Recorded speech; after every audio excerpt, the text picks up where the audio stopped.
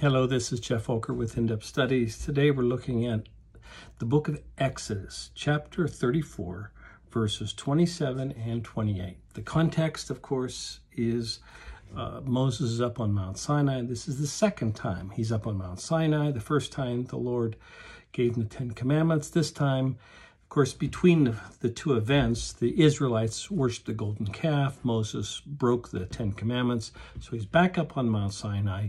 This time he has to chisel out his own stone tablets, but the Lord writes on them the Ten Commandments once again. So let me read. Then the Lord said to Moses, "Write down these words, for in accordance with these words I have made a covenant with you and with Israel." Moses was there with the Lord 40 days and 40 nights without eating bread or drinking water.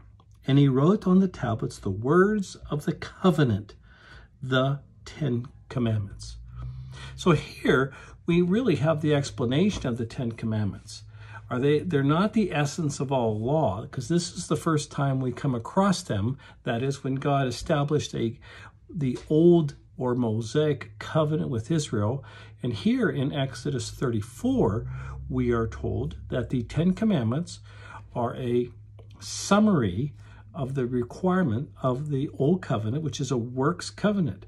So the Ten Commandments are really telling us that God demands us to obey his law, that is the Mosaic law, and Ten Commandments are part of that, perfectly, or else God curses you. We had looked previously at Deuteronomy chapter 28, which this is very clear, and it says that if you don't obey the Mosaic law perfectly, God will curse you. He will hunt you down and destroy you.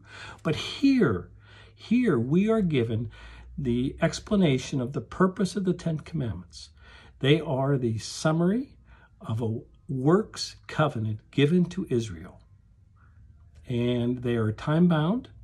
And with the coming of the new covenant era at Pentecost, the Ten Commandments are viewed in 2 Corinthians chapter 3 as a ministry of death and ministry of condemnation. So if you would like to hear more of Geoff's thoughts, you can go to youtube.com. They're all there and you can subscribe to them. Thanks so much. Bye-bye.